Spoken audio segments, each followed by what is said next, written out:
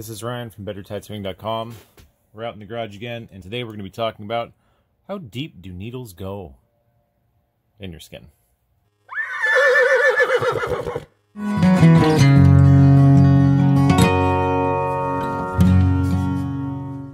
Yes, today we're going to be talking about how far needles go into your skin.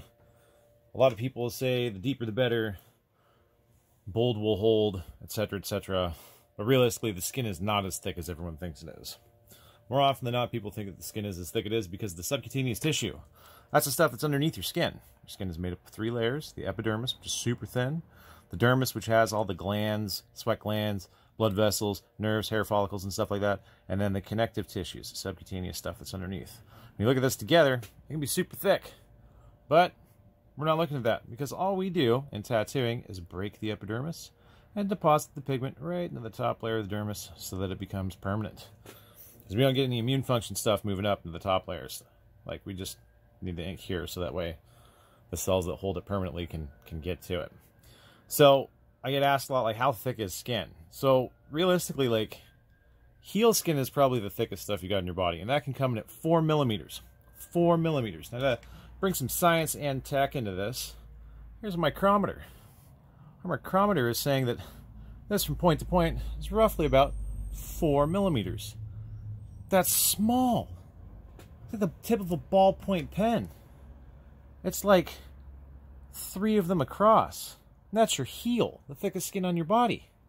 Well, your eyelid is literally a half mil. It's a dot of thickness.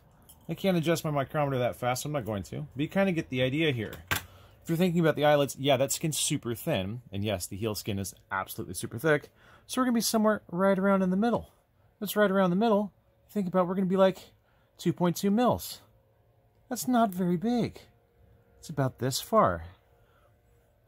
With each of you that decide to lead off of the needle or off the tube, and your needle is sticking out of the tube, roughly that far, you can get a good 5 to 10 millimeter throw. You need to be careful how far you go into the skin, because you can mess people up. We're not tattooing the subcutaneous tissues here.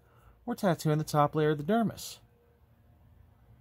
So, if you like these facts and other ones that we may be giving you, let us know in the comments, because I was told that I need to ask for you to interact.